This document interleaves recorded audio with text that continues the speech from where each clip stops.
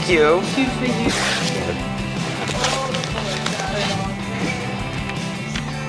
I know. That was me. That excitement of seeing your product on the pages of Vogue, I think that's such a high.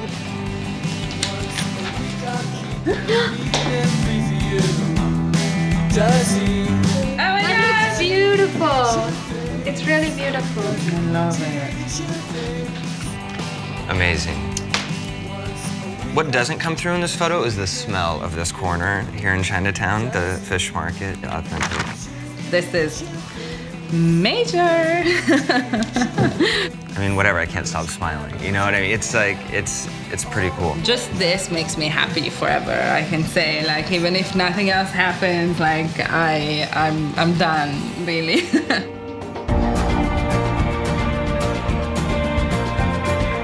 So today is my favorite part of the process for the Fashion Fund. We get to go and visit the actual designer studios. Jennifer Fisher, we got to see her whole collection of jewelry. It's really exciting to show them the breadth of the collection and everything that, you know, we do, and that they can really see the range. You know, just to see the contrast of the designers and how they work, how they actually see themselves through their own vision of what their studio looks like, their store or their showroom or whatever is really fascinating. We always mess around with some artisanal sort of things, so this is real American flags. Oh, you're kidding. No way. This is a real American flag and that you dyed it? It was an interesting contrast to go from Jennifer's studio with all the sparkly gold and her studio is very polished, and then the contrast of coming to Greg's studio at Assembly and seeing, you know, his really kind of, he feels more like a startup. He is not as established. I feel like it really does speak to what the Fashion Fund is all about. It's not about, you know, whether you like the clothes or not. That's not really the point. The point is, like, are these designers talented? Can they get to the next level? What do they need? Can we be helpful? You know, and that to me is really exciting and fun. It's really nice to have anybody's time and attention who, Mark, Anna, Jenna, these people who are really knowing what they're talking about, and so you're getting that from them. Just the quick little suggestions and notes that Anna had on like my sketches and direction, the way the collection was going, extremely helpful.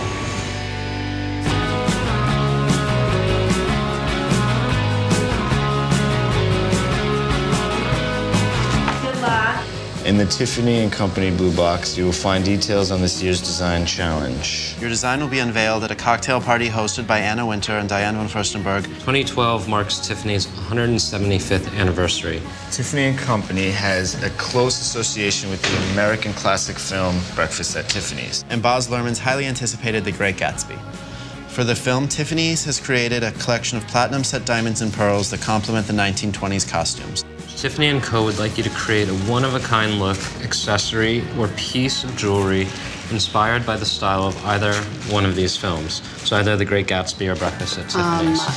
F. Scott Fitzgerald, yeah. Are you kidding? That's the most exciting thing ever. This Gatsby stuff is really exciting. Like, this is so cool.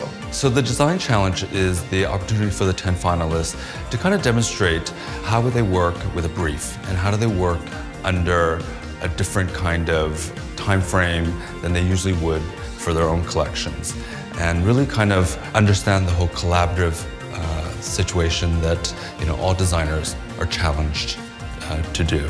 You're sitting here with this Tiffany box and you want to scream, you're so excited, and I opened it, and as I was going through it, I see a picture of my husband. I screamed so loud, I don't know what to do with myself. My husband was showering and I sat in the bathroom and held up each page of the Tiffany box of the Tiffany challenge to explain to him how exciting it was. And he's like, that's crazy. I was like, I know, I feel like this is gonna be an exciting challenge. It's an interesting moment to see how they respond to something that can be out of their comfort zone, because I think that's a lot of the Fashion Fund is about taking people out of their comfort zone. This is so cool. I'm so excited. I want to set aside my spring collection and start working on this right now.